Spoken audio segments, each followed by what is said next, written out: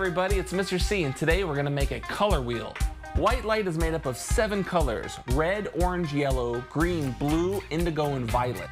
These are the visible colors of the spectrum, things that we can see. So we're going to use these colors to make a color wheel. We're going to take our marble and we're going to actually super glue it to the circle. Let it dry really well so it's in there really good, and then you just give it a good spin. Oh, that's so cool! It actually turns white. Wait a minute, white?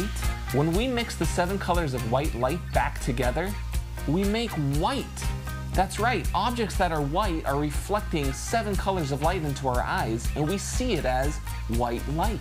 Do it at home, have some fun. Check out more of my videos on my channel, and we hope to see you soon. You're watching PBS Kids on Alabama Public Television.